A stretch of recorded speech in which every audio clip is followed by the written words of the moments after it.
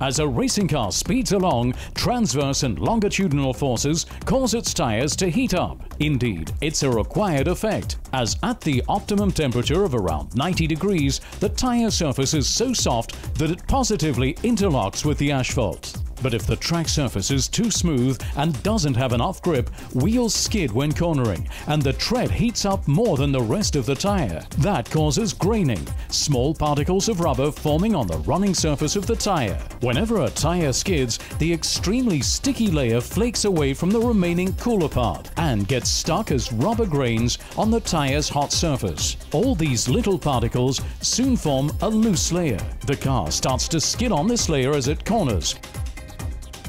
Treaded tires, especially wets on a dry track, suffer a similar fate. If the lateral forces in corners are too great, then as the tire skids, the edges of the tread blocks heat up and wear away badly.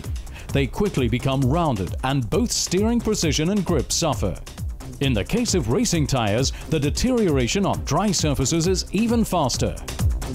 Close observation shows that a smooth, fluent driving style reduces graining. Over the full race distance, that can be the decisive factor that clinches a win.